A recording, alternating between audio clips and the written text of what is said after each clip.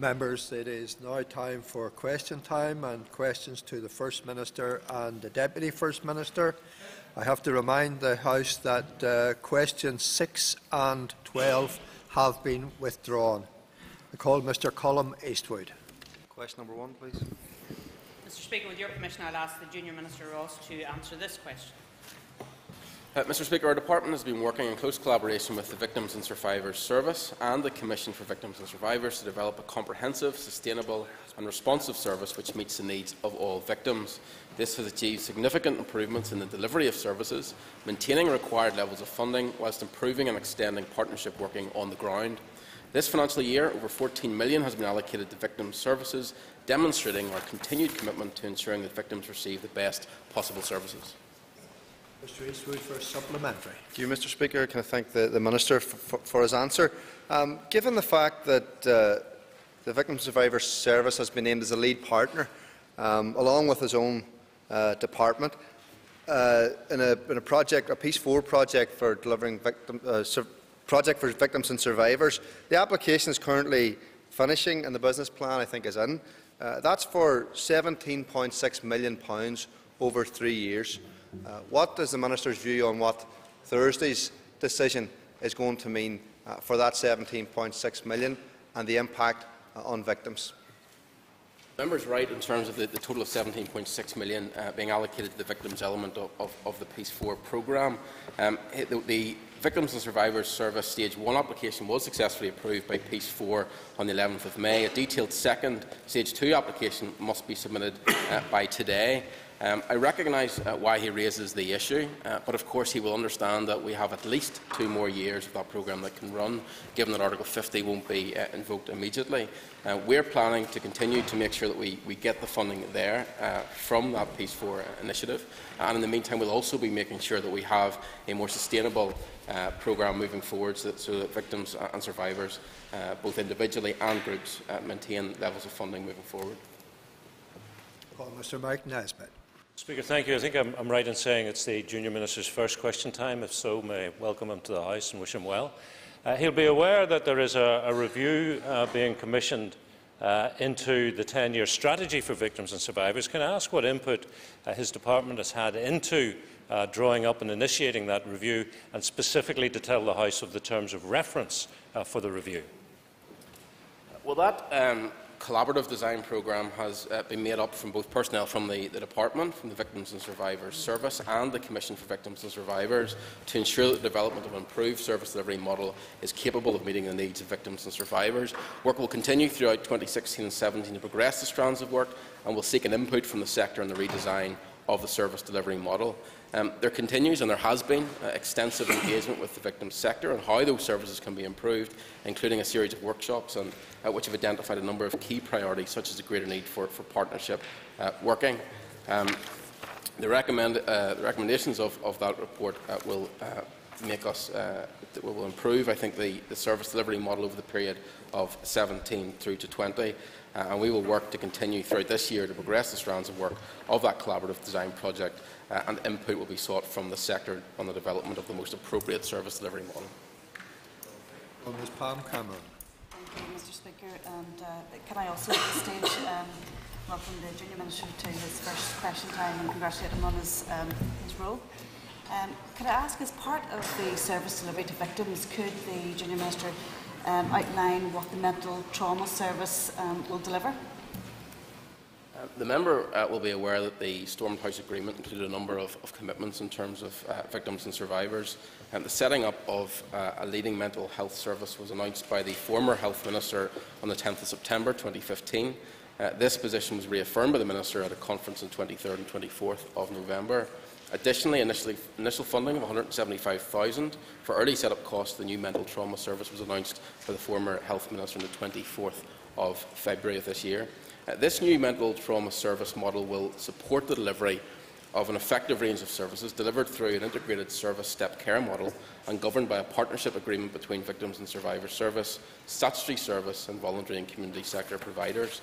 That partnership agreement, Mr Speaker, is currently under development and will cover areas including the interface between the voluntary and community sector and the Health and Social Care Trust's referral protocols, linkages, monitoring and evaluation and funding. Could I ask the Minister what engagements have taken place with victims and representative groups in services that have been provided? On a regular basis, there is contact with victims and survivors groups and indeed individuals. I know that I have personally met with them. I know the First Minister has as well. That engagement is absolutely crucial in terms of making sure that we deliver services that are appropriate, and that engagement will continue over the months ahead. Just before we move on to Mr Douglas, could I ask you, Junior Minister, if he might adjust his mic? It's difficult for it to be picked up. Mr Sammy Douglas. Question number 2, Mr Speaker, please. Substantial progress has been made in Belfast East with funding of £6.5 million committed. Completed projects include the Bryson Street Surgery, which opened in April and has transformed a derelict site into a purpose-built community doctor's surgery, delivering vital health care to the local community. The Best of the East Visitors Centre also recently completed a refurbishment and opens in the coming weeks, providing a valuable tourism hub and social enterprise opportunities. Additionally, 2 revenue projects are in the process of procuring organisations to deliver services on the ground. These are the Community Education Project and the Employability Project. Work continues on the remaining projects. Call Mr Douglas for supplementary. Thank you, Mr Speaker, and thank you the First Minister for her answers thus far. And could I thank the First Minister for going out to the Bridges Centre recently? I'm sure she'll agree it's a smashing project. But could I also ask her, apart from East Belfast, could she update the House just the progress of the Social Investment Fund right across Northern Ireland? Well, I did indeed enjoy my visit to the Bryson Street Surgery. I think it is a wonderful example of what the Social Investment Fund has been able to achieve in various different places across Northern Ireland, and I've had the opportunity to go out and visit those projects that have finished, and I look forward to visiting many more in the future. As I indicated to the committee when the Deputy First Minister and I were before them just a couple of weeks ago now, the current project commitments have associated costs of over £70 million. Spend from the 1st of April 2012 to the end of May 2016 is over £10 million, expected to increase to over £30 million this financial year. And as of June 2016, 10 revenue projects have service delivery organisations appointed and have formally commenced delivery in local communities, and they will have significant spend this year as they maximise the number of participants over the next few months and deliver the services throughout the remainder of the year. So that's 10 revenue projects. A total of 21 capital projects have commenced either detailed design or construction and are incurring associated costs. So this is therefore a big spend year for the Social Investment Fund, and I think is also very much reflective of the progress that has been made over this last year. Mr Alex Atwood. Thank you, Mr Speaker. Could I first of all welcome the Junior Minister? I think there's a widespread view that as Justice Chair he went some way towards earning that particular nomination. Could I ask the First Minister, though, is there any plans in her head or in her department for a SIF 2? Is it not better that that approach to neighbourhood renewal is delivered through neighbourhood renewal? And does she agree with me that even neighbourhood renewal is now in jeopardy, given its reliance upon European funding, which is clearly going to be uncertain come 2 years from now? Well, at the moment, and thank you very much for confirming my wise decision in relation to my Junior Minister. I will take that from you, Minister Atwood. In terms of an SIF2, no, there aren't any plans for an SIF2 at present. We're still very much engaged in making sure that we deliver in terms of SIF1. And I'm pleased to say that that is happening now. We do recognise that because it was new, because it was innovative, because it was imaginative, it did have some teething problems, but those issues are being dealt with, and they're being dealt with very effectively now. And therefore, we want to encourage those participants in SIF to continue to work with our officials and to make things happen on the ground. I have to say, in terms of the capital projects, you can touch and feel them, but for me, some of the most exciting projects under SIF has actually been the revenue projects, making sure that people are employable in areas where people may have difficulties finding employment. I think those are going to be great legacy projects, and I look forward to seeing them rolled out. Mr. Stephen Farry. Mr. Speaker, does the First Minister recognise that a number of government departments that dealt with deprivation and skills actually had their budgets cut more severely in order to create the Social Investment Fund, and that indeed they are actually better placed to spend money efficiently and effectively, and also with stronger governance than the situation that prevails with the Social Investment Fund at present? And of course, Mr Farry fails to recognise that we are in a different era now. We are in an era of working right across government, where the programme for government has very firmly been put out in terms of outcomes, and that is something that the Deputy First Minister and I feel very strongly about, that we want to see outcomes as opposed to processes. And therefore this SIF programme, I think, will give us outcomes right across government departments.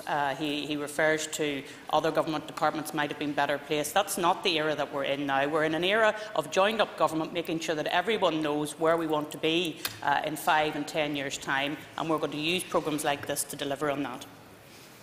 Mr. Alex Maskey. Could I thank the Minister for her responses so far. Could I ask the Minister, although she has begun to address some of these matters, but could the Minister outline some of the very positive impact that the SIF programmes have had on local communities? Well, as I've indicated, some of the revenue projects, I think, are very exciting. In terms of employment-focused projects, we're investing £18.5 million. And through that, we're currently supporting over 500 people through training and paid work placements.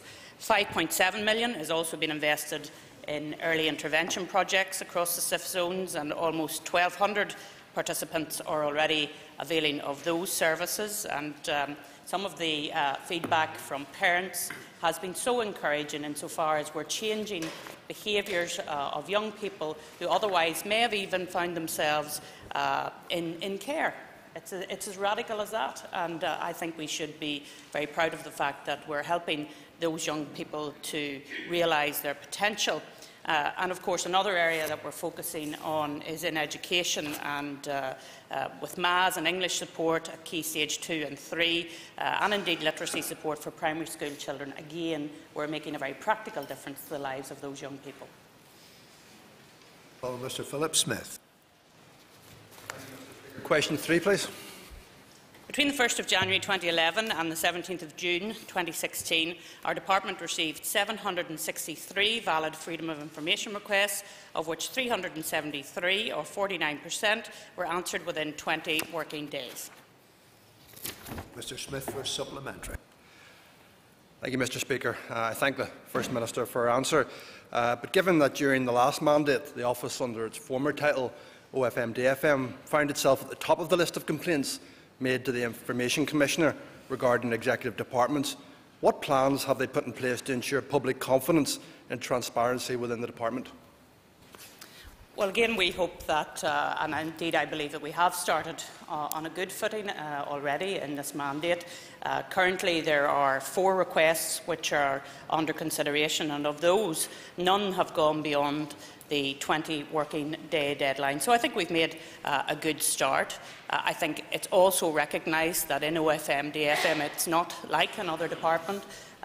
We do receive a lot of requests which are sensitive in nature, many of them very political in nature, and we have to give them all due consideration and make sure that we're answering them in the appropriate way for the person that's asking and making the response in terms of freedom of information. Also, it has to be recognised, and it's political reality, that it has to be agreed between 2 political parties as well in terms of the ministerial input in releasing the freedom of information request. So I think we've made a good start. We recognise that there have been difficulties in the past, and we're determined to try and deal with those issues in the future. Mr. Ian Milne. Thank you, Minister, for your answer thus far. Could I ask what measures have been taken to to improve performances even further?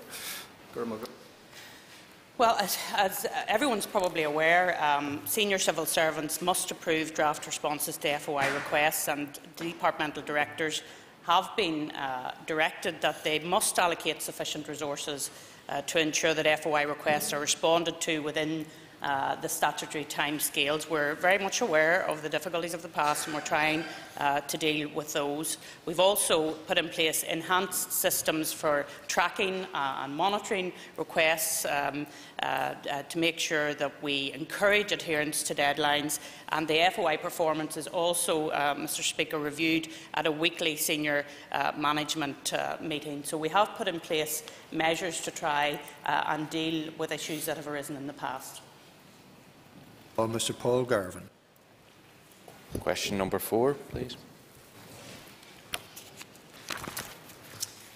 We are continuing to make good progress on implementing the commitments we made in A Fresh Start. We are due to meet the Secretary of State and the Irish Government on Wednesday afternoon to discuss implementation, after which it is our intention to publish a progress report. We believe that we have a good story to tell. In the last few weeks, for example, we have published the 3-person panel report on disbanding paramilitary groups and appointed the co-chairs of the New Flags Identity, Culture and Tradition Commission. We will also be finalising the membership of the Civic Advisory Panel shortly. Mr. Garvin for supplementary. Thank the First Minister for her answer so far. In relation to the Fresh Start Agreement, reference was made in relation to corporation tax and how this would be delivered.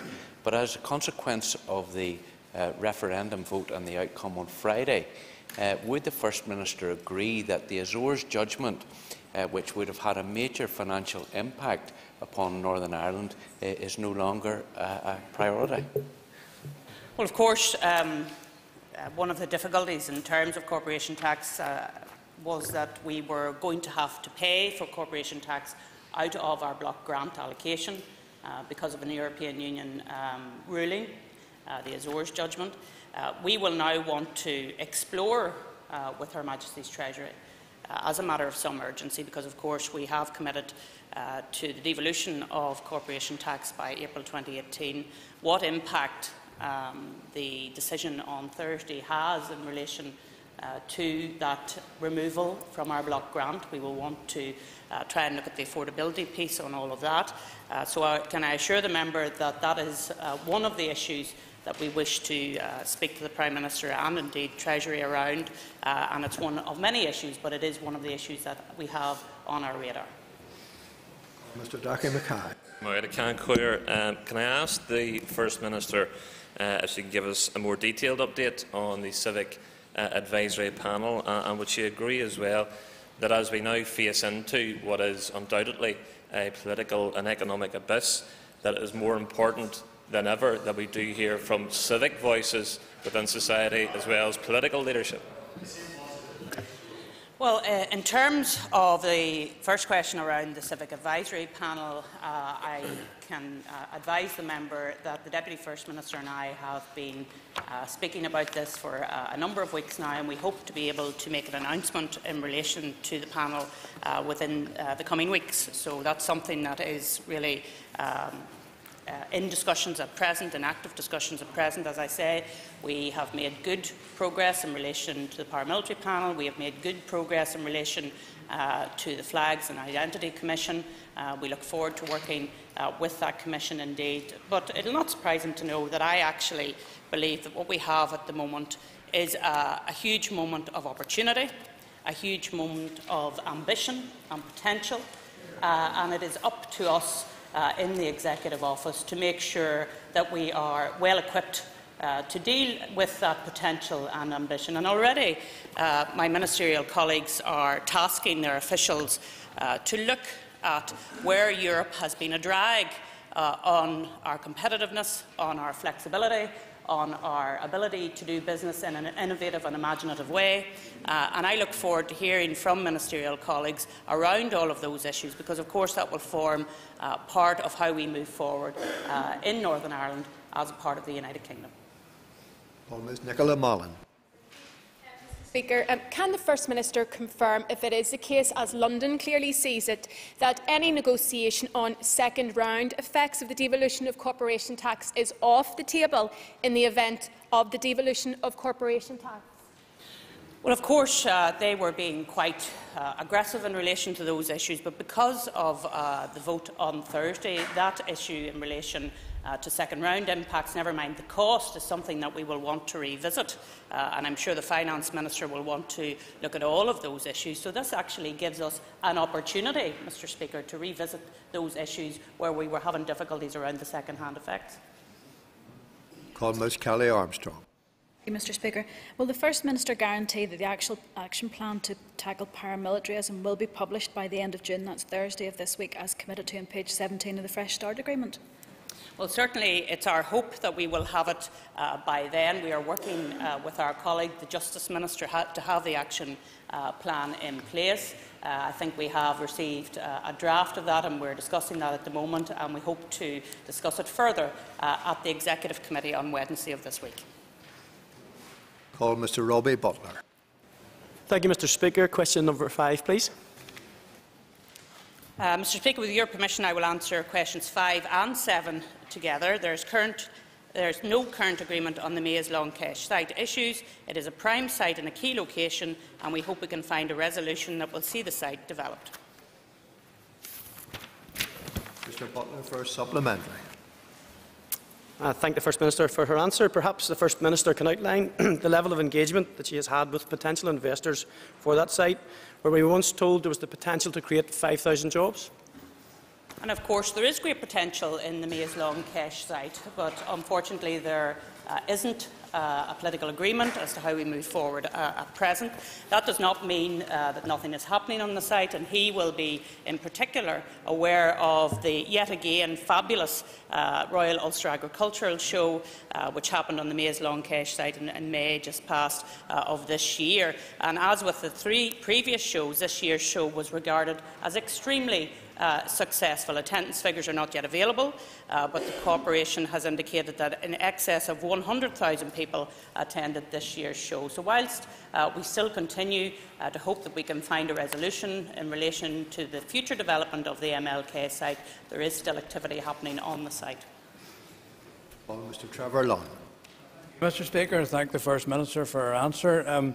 Given that the Maze project was originally to benefit from considerable EU funding, indeed we lost a tranche of funding due to our inability to agree about this in the past, how does the Executive expect to fund future investment if there is no EU funding available in the future? Well, to be blunt, other funds are available. And whether that's in relation to private funding or indeed other investors coming in from other parts of the world, of which actually there has been interest shown in the MLK site. But we need to find a way forward in relation to the MLK site. I recognise that, the Deputy First Minister recognises that, and therefore for us it is something that we need to grapple with and get down to dealing with in the near future. Call Ms Carla Lockhart. Thank the First Minister for her answer. Will the First Minister agree to engage in further discussions about the MLK site to see if a solution can be achieved which can command community support and will allow the site to be developed in the future?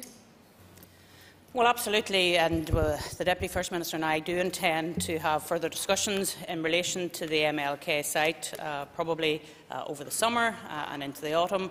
It is something that is very much in our in-tray, and we recognise the potential of the site, and it's because we recognise the potential of the site that we want to make good things happen on that site. So yes, we will engage again to make sure that that happens. Well, Mr Jim Allister. Does the First Minister continue to share the view to which her predecessor was brought in August 2013, that there is no prevailing basis upon which the Peace Centre can proceed at the Maze? Is that still her position? Yes, that is still my position. Call Mr John O'Dowd. Mr Speaker, question number 8. A Delivering Social Change framework programme led by the Department of Health and jointly funded with Atlantic Philanthropies focuses on the issue of dementia services and includes a package of dementia projects that aim to transform the commissioning, design and delivery of dementia services. The programme makes a significant improvement in the quality of care and support for people, which particularly affects older people, to maintain their independence and live independently with the condition for as long as possible, and delivers an improved understanding of dementia in wider society. The policy responsibility for older people transferred to the Department for Communities on the 9th of May. For her response, and clearly dementia is an issue of topical debate and concern to many in our society. Could I ask the Minister to detail some of the elements of the programme? Absolutely, and dementia, I think, has affected every family, not unlike cancer, in Northern Ireland, and I do very much welcome the work that is ongoing through this project. It consists of 3 discrete work streams. The first is in terms of raising awareness, information and support. The second is training and development and delirium. And the third is in terms of short breaks and support to carers, because I think we all recognise, in particular in and around the support to carers, that that is a very fundamental piece of work, because we're all too aware of the mental stress that is put on those people who are caring for a loved one with dementia, and therefore they need help, they need support, they need to get away and have respite, and therefore we very much welcome the support to carers that has been delivered by all 5 trusts, but led by his own Southern Health and Social Care Trust. And 3 providers have now been appointed to cover the other 4 trust areas, and the contract for the southern area has also just recently been advertised with a closing date on the 4th of July 2016. So it is in place, it is working, and I value the work that it does. Mr. Philip Logan. Thank you, Mr. Speaker. Can I ask the First Minister, where does she see the future for the Delivering Social Change programme? Well, I believe the Delivering Social Change project and the programme has really pioneered the co-design way of doing things, and the whole partnership approach that has been engaged in that project is actually helping us to develop the way in which we want to roll out the Programme for Government framework, and it's very much the Programme for Government framework is very much reflective of the principles and the objectives of delivering social change. It really has led the way for the outcomes-focused Programme for Government, and I think also really does offer real potential to guide further changes that we want to see emerging in respect of the Programme for Government. So it has worked well. We're going to use the processes now to help us to deliver on the Programme for Government, whilst engaging still with our partners in Atlantic Philanthropies. Well, Mr. Oliver McMullen. Kesh, question 9. Steps for the establishment of the Civic Advisory Panel were set out in the Stormont Agreement and Implementation Plan. It anticipates a panel of 6 people, with members, including the Chair, being identified and appointed by then OFMDFM, now the Executive Office, and the panel being tasked by the Executive with considering specific strategic issues relevant to the Programme for Government and reporting to the Executive, although it may also propose subjects that it wishes to consider and seek agreement from the Executive to do so. As I have indicated, consideration is currently being given to identifying and appointing panel members. Mr. McMullen for supplement. Can I thank the Minister for her answer? Can the Minister tell us how this new body differ from the previous Civic Forum? Well, the Civic Forum, which operated for just 2 years between 2000 and 2002, was not then reconvened when devolution was restored in 2007. And at that time, back in 2000-2002, the purpose of the forum was to provide views on social, economic and indeed cultural matters. The Stormont House Agreement provides for the establishment of a Civic Advisory Panel as the new model for civic engagement. I think it will be more focused because it will be a lot smaller. and it is envisaged to be based on a non-statutory basis, and every effort as well is going to be made in order to minimise the administration costs in connection with the new Civic panel.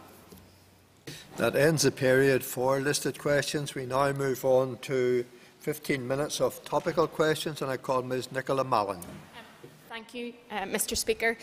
Does the First Minister accept that the people of Northern Ireland have expressed their democratic will and sent a clear instruction to both the First Minister and the Deputy First Minister that they want to remain in the EU? Can the First Minister outline how she intends to act on that mandated instruction?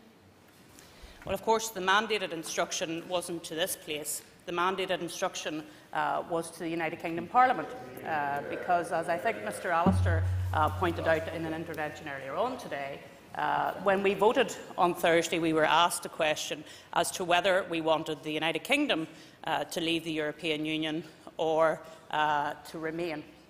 And I do, of course, accept that the majority of people in Northern Ireland, mostly in the west of the province, which I represent, decided that they wanted to remain within the European Union. There's no real surprise there. At the beginning of the referendum campaign, we were told that up to 75% would vote to remain within the European Union. As it turned out, it was 55% or 56% and 44%. And I've heard a lot said today, principally from the Members' Party, about respecting the 55% who voted Remain, and I will, as will the Deputy First Minister, respect that view. But she has to also respect the view that 44% of people here in Northern Ireland voted to leave. And in terms of the United Kingdom, which is the member state which actually engages with the European Union, they voted to leave. So we can talk about all these different computations, but the campaign is over, the vote has been taken, and now our focus in the Executive, and particularly between the Deputy First Minister and myself, is to make sure that Northern Ireland's best interests are preserved in terms of the negotiations to leave. Ms Mullen for supplementary. Thank you, Mr Speaker. I welcome the fact that our First Minister respects that democratic view, but I think what people want to know here is how is she going to act on what was their clearly expressed democratic will? Well, you know, before, in fact, right back at the time when I indicated from my own party position what our party position would be, I said also at that time something that I repeated at the Executive Committee just a couple of weeks ago with the Deputy First Minister, that whatever the outcome of the referendum, I would, after the referendum, work for the good of all of the people of Northern Ireland in any negotiations that would take place. And I know that there are a lot of people in Northern Ireland who are disappointed. There are a lot of people who are angry. There are a lot of people who have made all sorts of terrible prophecies of doom. And if others want to engage in navel-gazing, that's fine. My focus is on doing what's right for all of the people of Northern Ireland in terms of the negotiations that will be coming up very soon. Call Mr Alex Maskey. Could I ask the First Minister, would she join with myself and indeed many others in assuring our migrant communities that the day and the contribution which they bring to our society will be much appreciated and welcomed continuing in the future in the context of the EU referendum result? Well, I absolutely want to take the opportunity, and I thank him for giving it to me, although I was probably going to touch on it during my wind-up to the debate, which is coming up soon. I want to reassure them that we absolutely value what they give to Northern Ireland and what they have contributed to Northern Ireland. I don't think anyone, any right-thinking person would say anything different, because we recognise how they have come into our society, how they have integrated, and how they are helping us to develop in an economic way. Mr Maskey for a supplementary. I can thank the First Minister for that response, and obviously I did expect that and I very much appreciate it. But would the First Minister again appeal to all other parties and all other representatives to equally make it very clear publicly, and where the need to do that, that those migrant residents here are very, very welcome? Absolutely, and it's something that we should send out a very strong message from here today. The vote on Thursday was to leave the institutions of the European Union. It was not to leave Europe. And therefore, we have very close ties with the peoples of Europe, and those close ties will continue. Well, Mr. Gordon Lyons. Mr. Speaker, does the First Minister agree with me that as a consequence of last Thursday's vote, there are now many new opportunities for this Assembly as a result of the powers that will be brought back that were previously ceded to the European Union? Well, yes, and you know, over the weekend, and this is maybe a sad reflection of me, I'm currently reading a very good book, which I recommend to all members, by John Bew on Viscount Castlereagh. And when he was developing plans for the Act of Union back in 1799 and 1800, he talked about the potential and ambition that could come with the Act of Union. And likewise, I absolutely fundamentally believe that this vote gives us the opportunity for ambition, for innovation, for flexibility and for imagination. And I hope everybody steps up to the mark and takes that opportunity. Mr. Lyons for supplementary. Thank you, Mr. Speaker, and I thank the First Minister for her response. Will she also agree with me and note that this morning the European Commission has said that the Republic of Ireland cannot abolish water charges, and that it is only by leaving the EU that Northern Ireland can impose the threat of imposed water charges? Well, we were aware that there was a threat from the European Union that they were going to insist that we brought in some charging for water services in Northern Ireland. And I have to say, the fact that that threat has now been lifted by the very fact that we're leaving the European Union is something I very much welcome. It's something that we have opposed. And just recently opposed in our manifesto again during the Assembly elections. And I note what has happened, that the Republic of Ireland has been told by the Commission that they cannot get rid of water charges, and that's something to ponder on for everybody on the opposite side. Well, Mr. Nelson McCausland. Thank you. Could I ask the First Minister, does she agree with me that one of the important benefits of an exit from the European Union is that Northern Ireland would no longer be bound by European Union state aid rules, which have been negative and restrictive, and that it would enable us to support in a way that we haven't been able to before, support our local industries in building up their employment and their capacity? Absolutely, and I have been obviously listening intently to the debate around the European Union and the UK's exit from it. And I note that Mr Beggs was talking about FG Wilson and mentioning the manufacturing that went on there. And in the past, we have been constrained by state aid rules in relation to when we could step in and help companies, and we have been constrained by energy policy in relation to our manufacturing companies, and we all know that. We've been constrained in relation to the mobile and broadband market. When can we intervene? When can we help? Because there are state aid rules. And indeed, I think it was Mr Aiken mentioned the air passenger duty issue as well, and the fact that in an attempt to allow us to increase connectivity, we have been really constrained in terms of what we can do to help airlines and airports. So there are opportunities.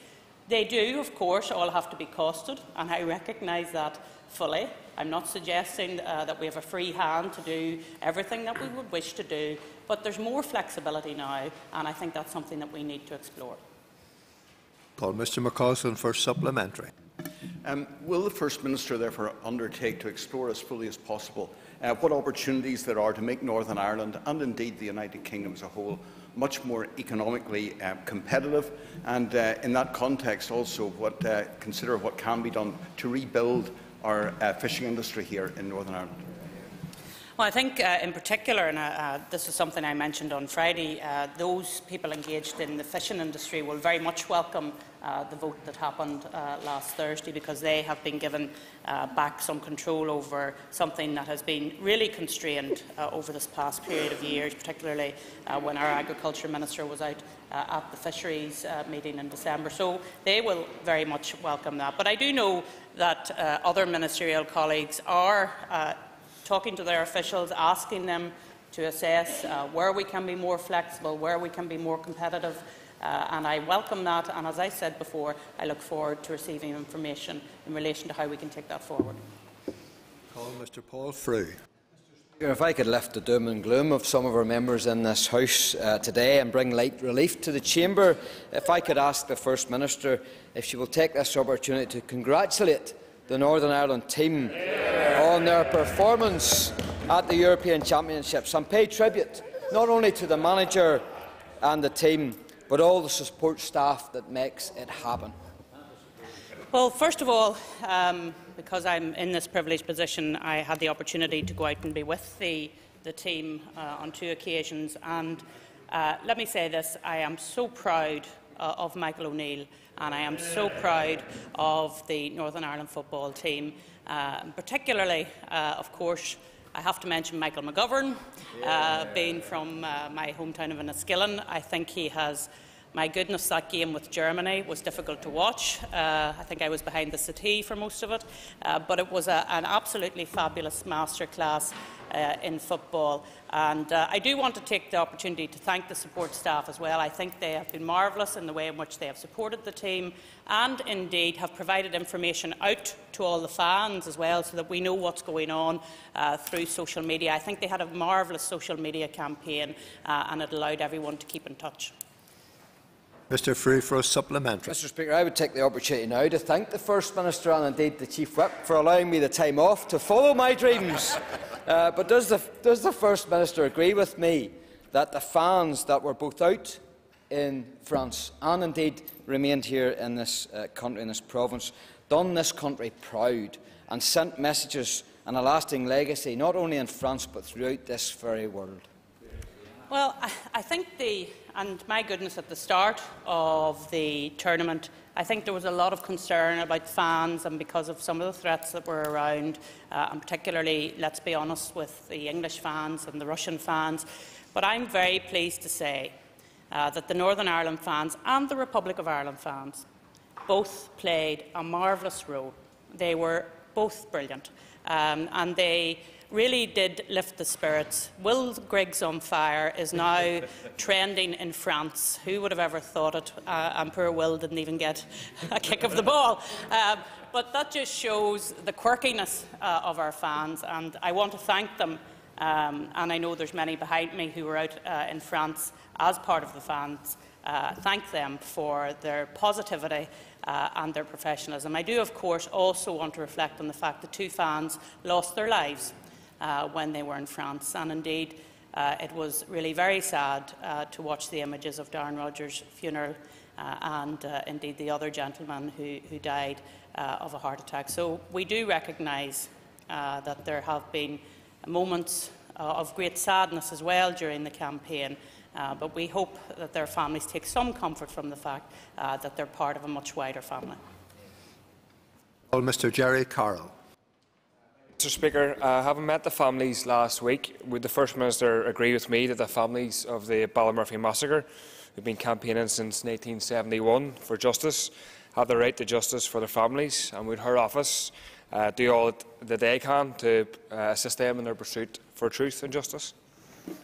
And indeed, there are many families right across Northern Ireland who still pursue truth and justice. I think it's one of the saddest indictments on society in Northern Ireland that so many people who had loved ones cut away and murdered, that they will never be able to have justice and closure. I spent some time with families yesterday in Killen, in Castlederg, people who lost loved ones to terrorism along the Tyrone border, and my message to them then was this: I will not allow the past to be rewritten. And that of which I am very, very clear on. There are some attempts to do that, and I will not countenance it. Mr. Carroll for supplementary. The First Minister for her response. And Mr. Speaker, the Ballymurphy families have been campaigning for justice for over 40 years since the massacre was committed, and 11 innocent victims were shot down over a 3-day period in cold blood by the state. And their families have yet to receive any recognition of the atrocities committed at the hands of the state, or indeed any legal redress for the crimes carried out. And the years of grief and suffering For the families are a shocking indictment of a state which has sought Mr. to Carroll, wipe its could you hands come clean. to a question? And I'd just like to ask the First Minister, would she support the call for an independent international investigation examining the circumstances surrounding all these deaths? Thank you. Well, of course, the dealing with the past part of the Fresh Start is something that we regret was not able to be taken forward at that time. We are engaged in trying to move that forward. I am hopeful that we will be able to move that forward, and then all victims, and indeed those who have suffered in very real and tangible way, will be able to get closure in relation to their issues. Time is up. We now move